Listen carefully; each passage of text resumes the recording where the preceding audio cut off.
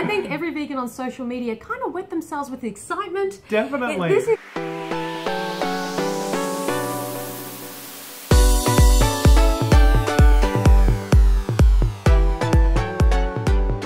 Hi guys, welcome back to the channel. We have lots to cover in today's video. First up, we woke to so many comments from you guys screaming, Kylie Jenner's going vegan! I think every vegan on social media kind of wet themselves with excitement. Definitely. This is huge news. Our social media was bombarded, wasn't it? So many messages. It is massive news. It's massive, it is. Ooh, we're all getting all flustered. Okay, so did she say that she's going vegan?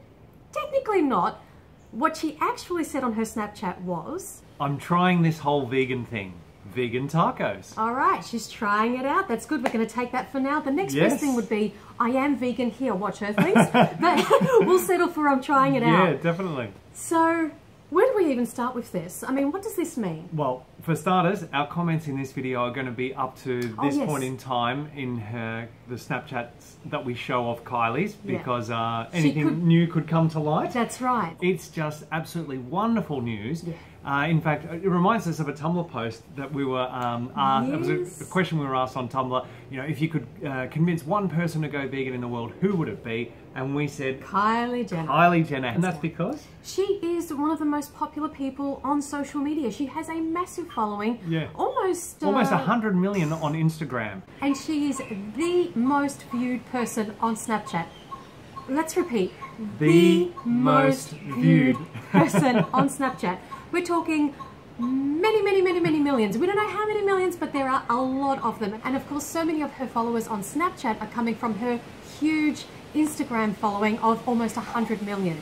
Now, 100 million people, it's 96 million, but let's use 100 million for round numbers. 100 million people, that's almost a third of the population of the United States of America. That's like walking around the US and 1 in 3 people that you see following Kylie Jenner, as an example. Huge. And all of these people are hearing the word vegan. They're seeing vegan food on her social media, on her Snapchat.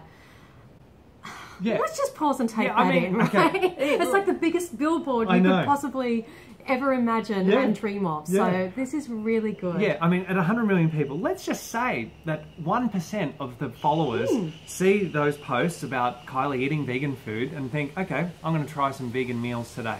Now, 1% of 100 million people is 1 million people. Trying a vegan meal. That's a lot of animals saved. So many. The flow-on effect of what she's posting, I think, is beyond comprehension. Exactly. Because it's really good. How many of those people, like the 1 million in our example, might then go and Google things about veganism, and they might come across some more education on the ethics, the health aspect, the environment aspect, and they might be inspired to go vegan. You just don't know where this is going to lead people, so it's beyond wonderful. It's a huge day for veganism. It really is. Put it there, brother. Okay, so let's take a look at what Kylie actually posted on her Snapchat. Now, the first 2 snaps, we were like, yes! Oh no. It was mixed emotions. Mixed emotions. Yeah. And the reason is, well, it looks like Kylie might have been eating at a gourmet raw vegan restaurant, because the food looks sort of like gourmet raw vegan, doesn't it? Yeah, exactly. So the first thing she's showing is vegan tacos, and then the next snap really gives it away. Vegan raw. It's soy-free, dairy-free, good, grain-free nachos.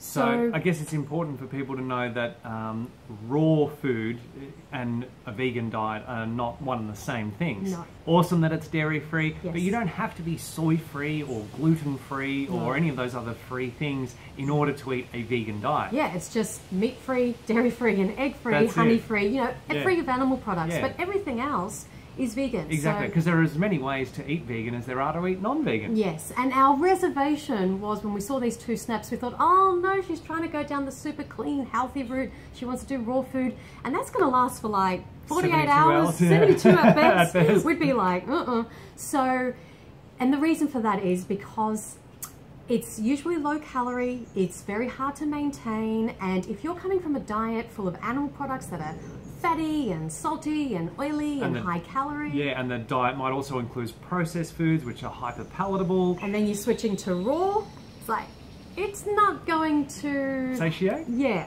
and we see a lot of people try to go down that route, and it doesn't last, it doesn't work, and they're straight back to eating animal products. So we were hesitant when we saw these first 2 snaps of Kylie. We were, but then there's a third snap.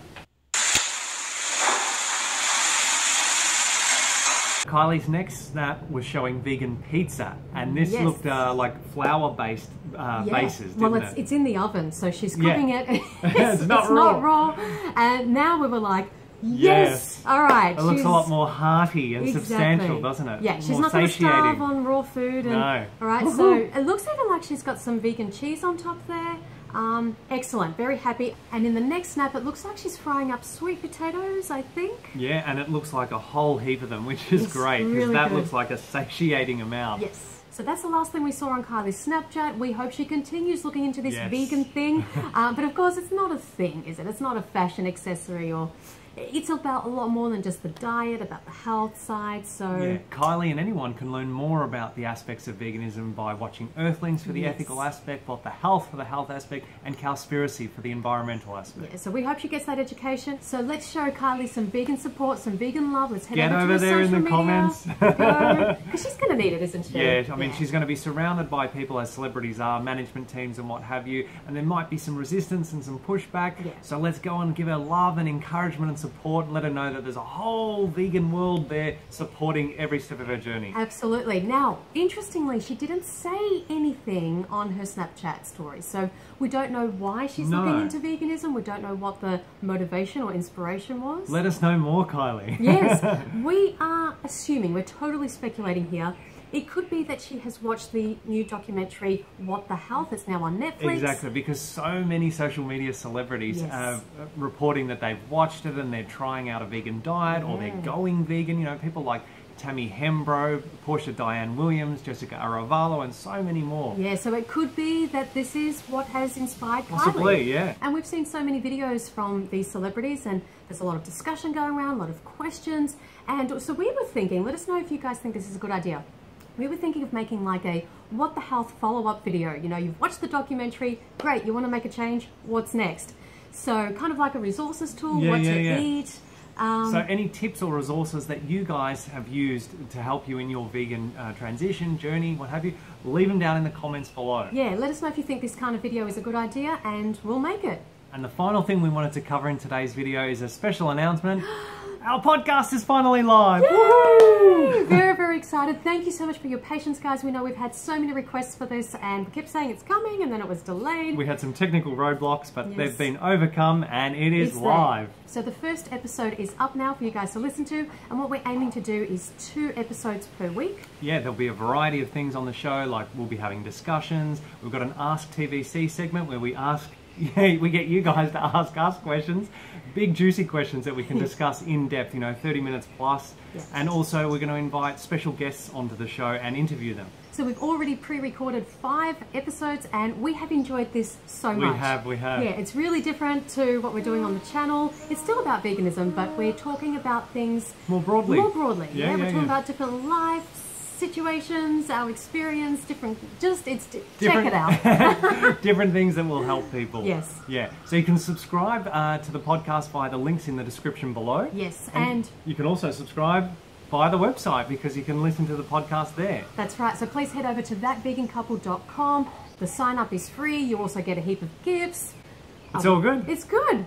And you can also leave comments on our website under each podcast episode. So that's where we want to hear from you guys.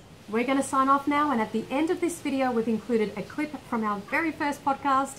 We hope you enjoy it. We can't wait to hear the feedback from you guys. And remember until next time that going vegan is not the most we can do. It's the least we can do. Go Kylie! See you next video, bye. Bye guys. This is part of life, isn't it? To change and to adapt and keep moving forward because it keeps you evolving. Otherwise you get so comfortable and anything stagnant dies, as we say. Yes, well, as we heard many years ago when we were needing to make changes, not on a technology, work basis, but internally. Yes. We heard anything stagnant dies, and that's how we were feeling inside. So we've had to push ourselves out of our comfort zone in terms of our personal existence. Yes. And now we're continuously doing that through work. Yeah. And another quote that comes to mind is, "A rolling stone gathers no moss." Oh, I like that one. Yeah, very good. Well, certainly no moss on us. No, definitely not. We're kind of like a snowball. Yes. We are rolling into an avalanche. Yeah, but see, this is the thing. It's scary because it's the unknown. Yes. Isn't it? Yep. You know, if everything could be certain, then you change all the time. There's no problem. But it's the unknown. Yeah. And the egoic mind says, well, if I don't have any security in that next move, hey, I don't want to do it because my primary concern is feeling secure, feeling safe, knowing where I'm at. And that egoic mind is constantly surviving on that fear. Yes. And we heard another good thing of some time ago where fear is an acronym for false evidence appearing real. Yeah. So a lot of the time, the things that we're fearing don't actually come to fruition, do they? No, that's right. That's right. Yeah. And I mean, we're talking about stuff that we've read in The Power of Now by Eckhart Tolle. Yes, amazing book. Oh, brilliant. Yeah. Brilliant. We've got a link to it on our website, actually. We under do. our recommended books in the Our Tools section. That's right. Yep. And Because everything that helped us so much. Well, it did. And everything that we mention in today's podcast will be on the notes under the podcast tab on our website, thatvegancouple.com. So Eckhart talks about we can only deal with things in the present moment. In the moment, no matter what we're faced with, we can deal with it because it's in real time. Yeah. But in the mind-projected future, you can't deal with something. Impossible, and so the because imagination and the egoic mind runs wild, doesn't it? Because the possibilities are endless. Yeah. In terms of what's happening in the future, or what could happen in the future. And because you're not there, You can't possibly deal with all of those potential scenarios. you can't physically do anything. Exactly. So therefore the imagination just keeps going and going and going until you wake up in a bed full of cold sweats and you know, your heart's racing and jumping out of your chest and you're gripping the sheets and you're thinking, I'm not changing anything.